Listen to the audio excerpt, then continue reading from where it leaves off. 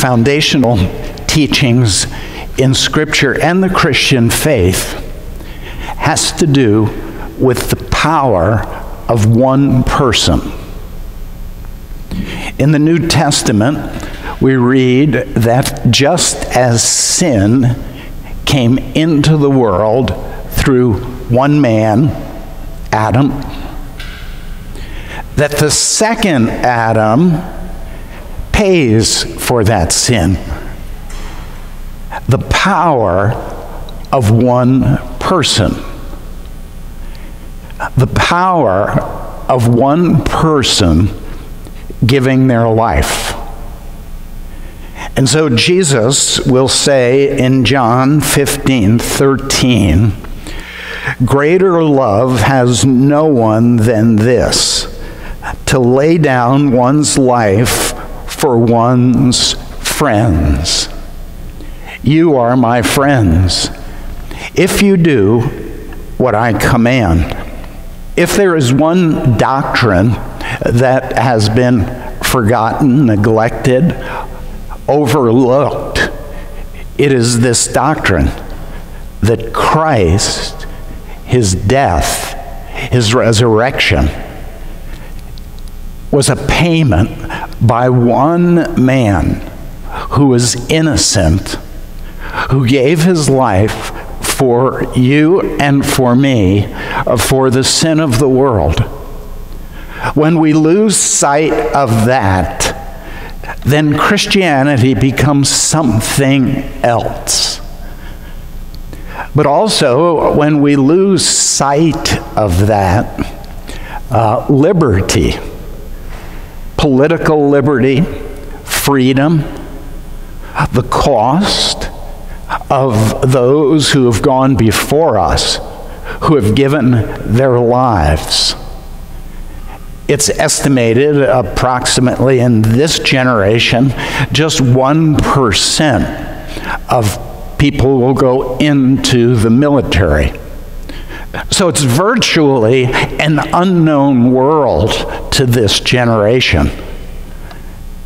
It was upwards of 50% in World War II that would eventually find themselves wearing the uniform of the United States.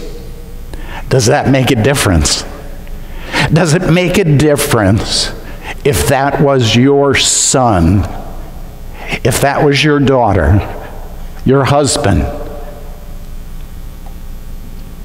There's one day that is considered to have set the future generations of which you and I are part. That day was June 6th, 1944. We celebrated this week the Battle of Normandy. On the night before that force came to the shores of France, General Eisenhower gathered some troops and he said, "Your task will not be an easy one. Your enemy is well trained, well equipped, battle hardened. He will fight savagely. I have full confidence in your courage, devotion to duty, and skill in battle. We will accept nothing less than full victory. Let us all beseech the blessings of Almighty God upon this great and noble undertaking." The next day, June 5th, 1944, in preparation, troops from around the country, they gathered. They gathered in chapels, in fields. They gathered in churches to pray, many of them to take their last communion. On the night before the descent on Normandy, Some 23,000 paratroopers, screaming eagles, of which my uncle was a member. The average age of those young men was 24. 24 in the prime of their life. And they began to drop from planes.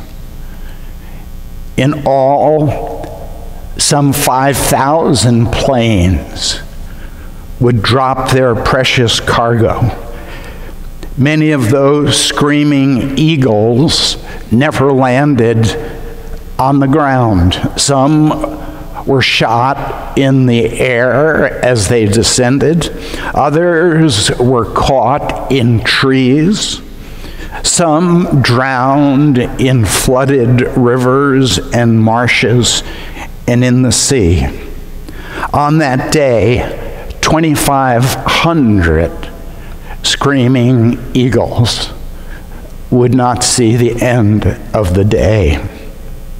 While they were descending from above, some 156,000 soldiers were jammed in 10,000 Higgins boats. Higgins boats, designed by a man from Nebraska who anticipated the coming events and designed a craft that would have a shallow hull that could pull almost to the beach, and the front gate would drop. Today, the only awareness we have of Higgins boats are duck tours in virtually every big city. And you can see the duck boat going through the streets of Philadelphia, of San Francisco. What are those boats? Those are Higgins boats. The same ones that dropped these soldiers. They were crammed into those boats. Some 73,000 were from the United States. Another 83,000 were from Britain and Canada. There was only one father and son who were on the beach at Normandy that day. It was the son of Theodore Roosevelt. He was 56 years old. He was infirm. He landed on the beach with his cane. He fought vigorously with his son, Quentin. At the end of the war, Theodore Roosevelt Jr., 56 years old, would be awarded the Congressional Medal of Honor for valor in those hours at Normandy. And so they landed knee-deep in salt water, carrying 80-pound packs. Their guns alone weighed 32 pounds. They hit the beach. Others never reached the beach. The waters would run red that day. The beaches were booby-trapped. And yet, they kept coming. More and more. There were 5 different beaches in the Normandy invasion: Utah, Omaha, Gold, Juneau, sword. They landed on the beach. They crossed the seawalls, the barricades. It's said that the chances of surviving that battle were 1 in 4. And then there were the cliffs. The cliffs of Normandy. The cliffs upon which German soldiers awaited eagerly. There were some 225 Rangers who landed that morning off the coast. They had a task to take the cliffs.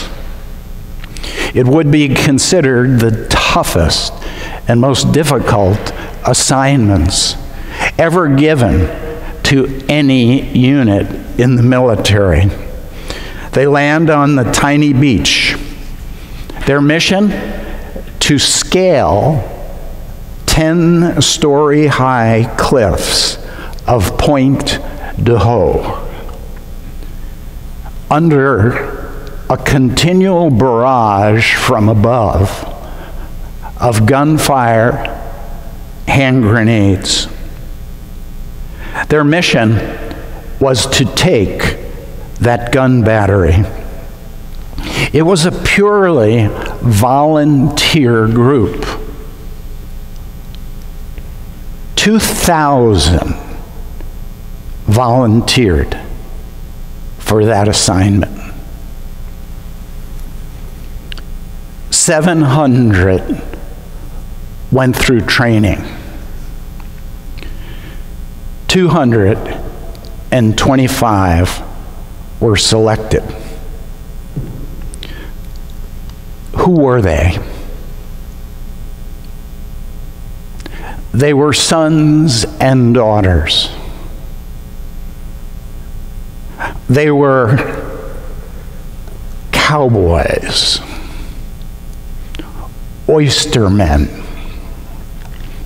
bullfighters, burlesque operators, church deacons, oil speculators, railroad workers, coal miners, tomato farmers, barbers, insurance salesmen. They represented every color, every creed of soldier and American. They set out with their rifles and their rope ladders. It was considered from the start a suicide mission. One intelligence officer remarked, "It can't be done." 3 old women with brooms could keep these Rangers from climbing those cliffs. The cliffs of Pointe du Hoc, 110 feet straight up. The Rangers looked up. They could see the enemy rifles. They could duck the grenades that were thrown at them. They could see the ridge fortified. They were called Rudder's Rangers. Now remember, each of these is somebody's son, somebody's husband, who have volunteered to do this. And they began to climb. They shot ropes, rope ladders over the face of the cliffs. They began to pull themselves up. When one ranger fell, another would take his place. When one rope was cut, A ranger would grab another and begin to climb again. They climbed, they shot back, and they held their footing. They climbed one after another. One of those rangers said the rope was wet and muddy. My hands just couldn't hold.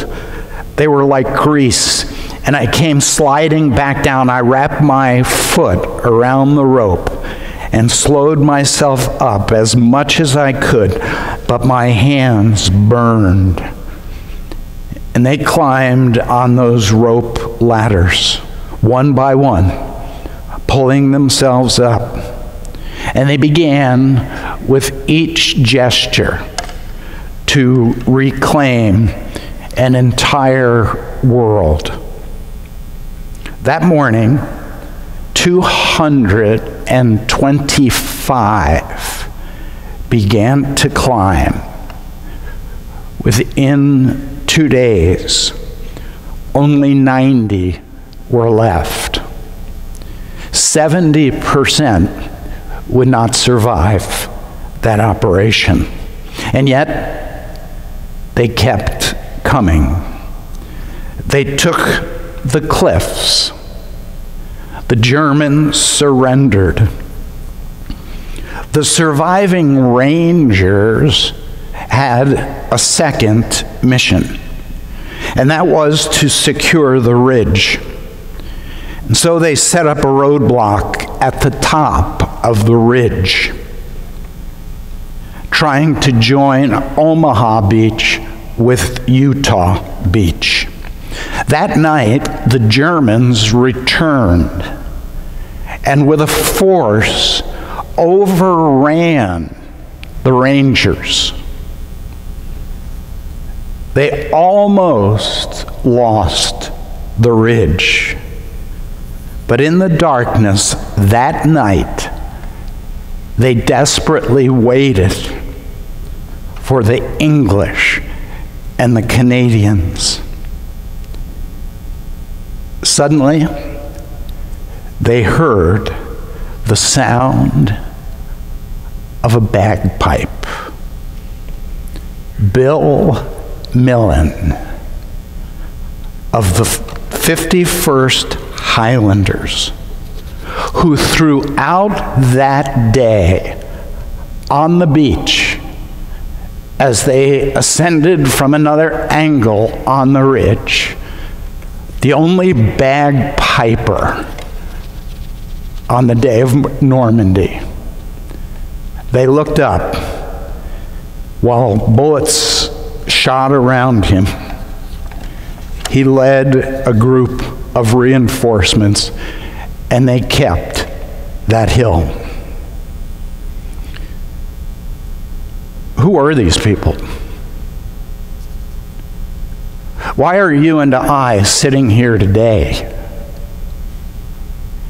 Because of someone's son, daughter, husband. They came from all ranks. The Royal Winnipeg Rifles, Poland's 24th Lancers, the Royal Scots Fusiliers,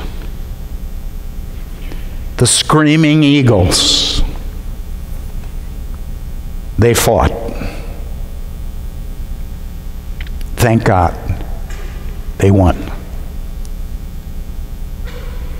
On the night before the assault on Normandy, Lieutenant Colonel Robert Wolverton, with the Screaming Eagles, gathered his men, and he said, "I'm not a religious man.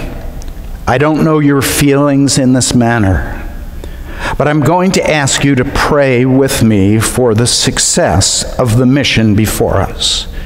And while we pray, let us get on our knees and not look down, but up, with faces raised to the sky, so that we can see God and ask His blessing on what we're about to do. And all the men of those screaming eagles bowed their heads in prayer. God Almighty, he prayed, in a few short hours we will be in battle with the enemy. We do not join battle afraid. We do not ask favors or indulgence, but we ask that, if you will, use us as your instrument for the right and aid in returning peace to the world. We do not know or seek what our fate will be. We ask only this, that if we die, we must. That we die as men would die, without complaining, without pleading, and safe in the feeling that we have done our best for what we believe was right. Lord, protect our loved ones. Be near to us in the fire ahead, and fill us now as we pray to you. 2 hours later, 29-year-old Robert Wolverton would be shot in a spray of German machine bullets. In all, on those 2 days of the Normandy invasion, some 425 Allied and German troops were killed, wounded, or went missing during the Battle of Normandy. Is there a link between the freedom that you and I have today of being able to worship freely, to enjoy liberty because of the sacrifice of a soldier on a cliff? The answer is yes. There's a direct link. And as we think about our own day, and we ask, where do men and women like this come from? They come from homes across the nation. People who believe in freedom of liberty. So often are churchgoers.